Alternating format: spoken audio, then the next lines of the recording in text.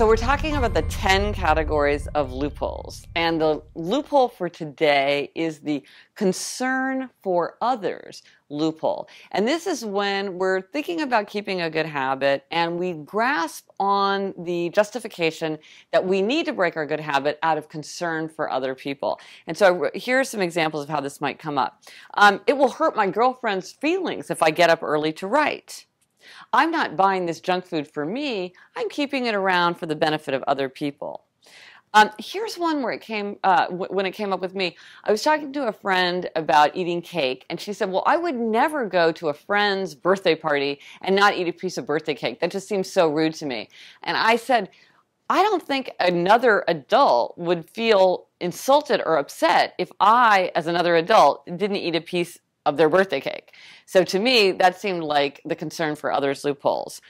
People often don't want to seem holier than thou.